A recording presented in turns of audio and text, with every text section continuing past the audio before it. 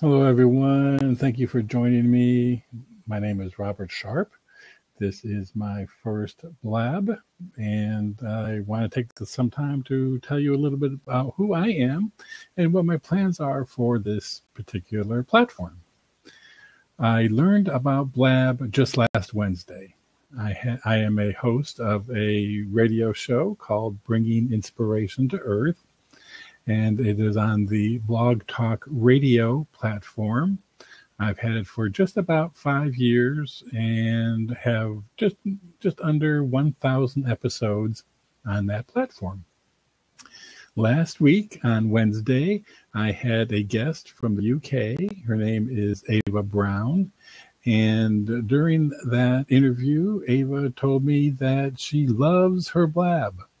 And I had absolutely no idea what Blab was. So 1 week later, here I am, and I'm going to go ahead and use this platform for many, many things. As I mentioned, I'm a radio host, and I will. One of my goals was to have video interviews, and this platform is perfect for that. So, in the upcoming months, you will see some interviews on here. I generally interview authors or subject matter experts in one of 4 different areas. They're either spirituality, self-help, children's corner, or environmental awareness. So I'll be having people join me for inspiring interviews on those particular topics. One of the things also that I want to plan on having is using this platform to put together some instructional types of videos and conversations. Last year, one of my projects was to become involved in learning about essential oils and their healing properties. And actually, I will be having upcoming a series of interviews with my good friend Peggy Langenwalter. And we're going to be talking about essential oils, how to use them, what are some of the benefits, and then we'll be talking about some individual ones. That particular series is going to be 15-minute types of instruction and information. So I hope that you will follow us and also follow that particular series.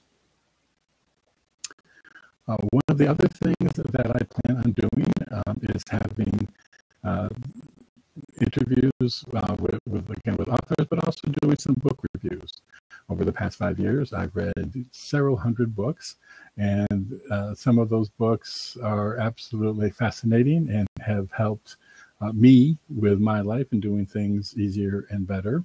So I'll be doing that as well.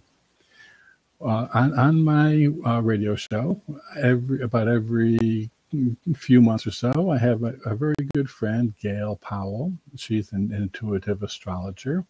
And Gail always comes on to my show and talks about the current astrological happenings and energies.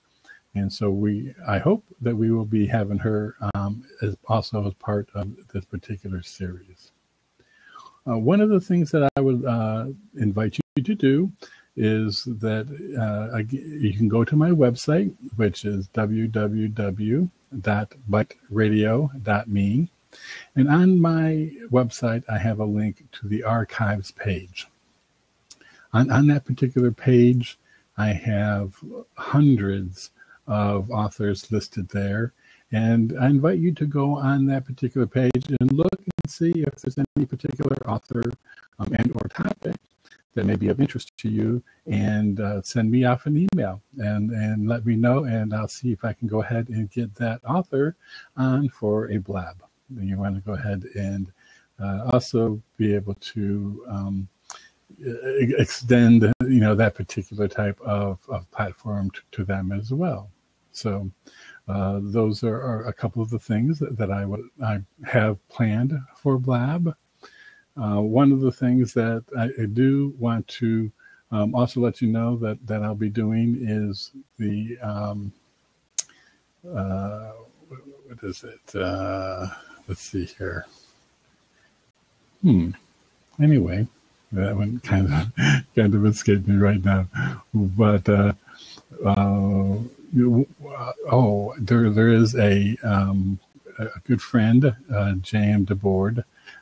He just spoke with him, or it texted him, and he indicated a possible interest in doing a blab with a woman, Amy Cope, and myself. And each of those people work with dreams and how to identify, analyze your dreams, how to put your dreams into use. So we're going to go ahead and also talk about that. So those are a few of the things that I hope that you will join us for.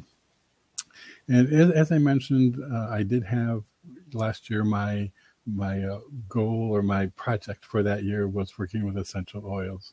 This year, my project is doing a book called the Caregiver Tribute Book. This idea came actually at the end of last year, and I have worked with many people who are caregivers. And to be a caregiver in today's society is becoming more and more prevalent there with an aging society.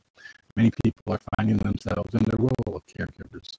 A lot of people aren't trained for it, and with that comes a lot of sometimes angst and anxiety, but there's also good things that happen as a result. My tribute book is a collection of stories where the caregiver will either write the story themselves, or I will interview the caregiver and I will put together the story for them. And the idea is, first and foremost, is to give tribute to the person for whom they are providing care. Quite often the caregiver books out there focus a lot on the caregiver, which is good, which is important, but also we sometimes fail to recognize that there is a special spirit behind the caregiving, the person for whom we are providing care. So this particular tribute book is going to highlight that individual for whom care is provided, a kind of a tribute. Who is that person at the soul level? Why is it that we are finding ourselves to be, being their caregiver? And then in addition to that, there's also going to be a section for the caregiver to talk about some of the challenges that they have encountered in the process of being a caregiver. And then also some of the joys that they have encountered as a result. And then possibly if they have any advice or resources that they maybe feel would be beneficial for a reader, that they'll provide those as well. For this particular tribute book, I'm looking to have 20 to 25 stories. Right now I've got 6. But the ones that I have right now, I'll give you an example. I have one woman, she is a caregiver for her husband who had a stroke. And in that particular challenge, she indicated that one of their main challenges are getting a care, an aid for caregiving that's honest and someone that they can trust. They've not had very good luck with that. But one of the joys that she realized through this process is the fact that she is a stronger spirit, stronger than she would thought that she might have been otherwise. There's also a woman who's a nurse who provided care for her mother. And, in that particular case, the mother had stage 4 cancer. And the nurse did, recognize that the challenge of providing physical care and the fears around that weren't as challenging as was the emotional and spiritual aspect of being a care provider. And in that particular case, she had several things that she wished she would have done, like, for example, prepare a bucket list for her mother so that they could go through and check off things as the mother accomplished them, so that there was a sense of actually, quote, taking care of business. And then also in that particular one, there was a case of unresolved family relationship issue. And, that the idea of trying to help an individual through that, but, allowing the person who was about to pass on to do so in peace. One of the things that the benefit, or one of the positives, is that she was very thankful that she was able to be there to provide the care, and that, to let her mother know that she was loved at that particular time, and that also that to be able to treat someone like she would like to be treated. So it's one of those cases where, providing care where, the ultimate is to know that, this is how I if I get to that point, this is how I would like to be taken care of.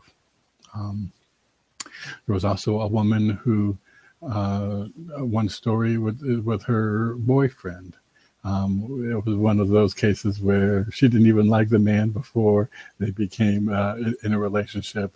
But when it came down to the time of him being ill and then eventually passing on, she was the care provider. And in that particular case, she recognized that even though he may have been a difficult person to provide care for, that during that particular process, her intuition and insight strengthened, which was a gift, and also to the recognition that it was unconditional love. Unconditional love was there, and that she was able to provide that. So those are a few of the stories that I've already gathered so far. And so if you know of anyone out there who is a care provider or who was one and would like to share their story, and actually they can go ahead and contact me. And you can contact me at through my website, which is www.biteradio.me. And I would be happy to speak to someone to include that. But that's this year's project. So again, these are some of the things that I have planned for this particular platform. So again, I would invite you to thank you for following me. Also, please share this with your friends. And if there is any particular type of topic that you would like for us to blab about, I'd be happy to entertain that idea. And you can contact me. And again, go ahead and visit my website, www.biteradio.me, and go through the archives. And look, I've got several hundred authors listed alphabetically. And you can go through and see if there's someone you recognize who you would like for me to approach to do a show. Also, there is a drop-down menu on that page that lists the titles of the show. So if you don't know of any of the names that are listed, you can go through and scroll through the titles and see if there's any particular topics. And I'd be happy to go ahead and contact these people and have them on for a blab, a little chat. So anyway, that is what bringing inspiration to Earth is all about. And I hope, that you will join us and that you continue to tune in. And anyway, I look forward to sharing with you. So thank you very much. And I'll be blabbing with you later on.